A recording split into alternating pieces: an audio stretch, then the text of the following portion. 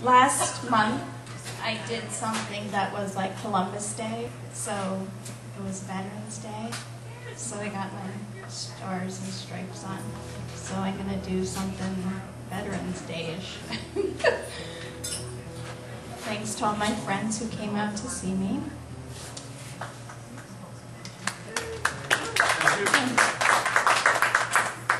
Thank you for being here. Oh, yeah. Okay.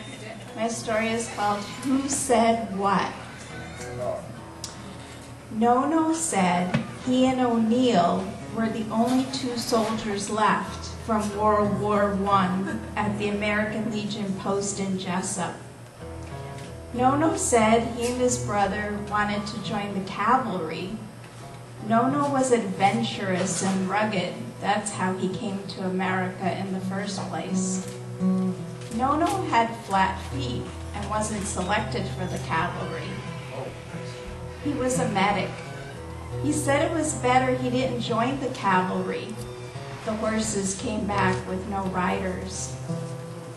We all went out to see the Memorial Day parade, to wave and cheer, to Nono marching with the American Legion. We were Americans first, Italian Americans. My uncles were sailors and soldiers in the American Navy, Army, ROTC, and reserves. They served their country, America. Nona said it was okay to have a hot dog once in a while, especially grilled outdoors in the summer on festive holidays. Hot dogs are like little sausages, and sausage is Italian. And technically, if it's grilled outdoors, it was never brought into the house. We celebrated and participated in American traditions. Hot dogs were okay once in a while. We had the same American holiday meals as everyone else. Turkey on Thanksgiving. However, every first course was Italian. Nono said the plate of spaghetti was the best. Dad shot a wild turkey once. What a memorable Thanksgiving that was. American as the original Pilgrim and Indian feast. One year, I even dressed up as an Indian. Nona said, "What did you buy that for?" when my mother brought bottled salad dressing home from the store. Translated from Italian, that meant, "Why did you bring that contraband into the house?" Mom said she needed oil and vinegar pre-mixed. She was working now and needed time-saving conveniences. What was acceptable was hard to figure out, but if you lived in the house, you knew the rules. Dad and my uncles smoked. It was fashionable at the time. It was accepted, although not approved of. It was more acceptable to light a cigarette than to toast a Pop-Tart. Things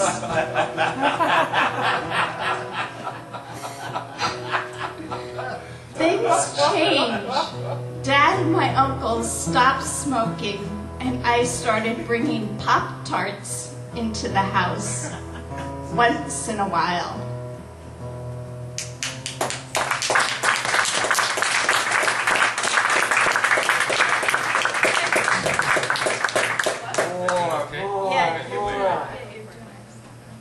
Okay, so I got one more.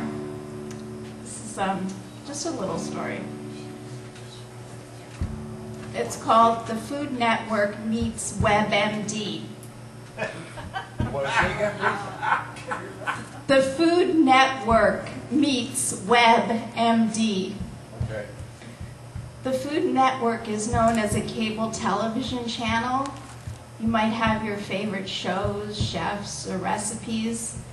But I lived on the set of the Food Network long before it was a cable channel. My family kitchen with all the appliances and counters in a horseshoe shape was the set. The dining table on the other side of the island where I sat, I was the live studio audience watching my favorite chefs prepare recipes. With potato peels falling to the floor, the ricer streaming of white puffy explosions, flour clapping from hands in puffs, and a mix of Italian and American words floating in the air. Making gnocchi was like a scene in a snow globe. Nona was the celebrity chef and physician. If your recipe was in distress, all that was needed to get a consultation were the 7 digits of her phone number. We had the direct line, no voicemail or automated prompts. Nona would say hello, and the diagnosis would begin.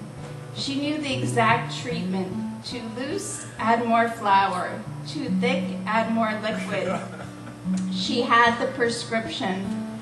On house calls, she could analyze the culinary creation, dissect its parts, examining its quality and the skill with which it was created. She knew by the sound and smell when the dish was ready to be served. Like a skilled surgeon, Nona could work magic. Chicken bones became broth, garden vegetables transformed into minestrone soup, and a zucchini reappeared as a loaf of bread. Nona was very smart, but never went to medical school, although her son did. She dubbed herself the woman from the kitchen sink. Wouldn't that make a great Food Network show?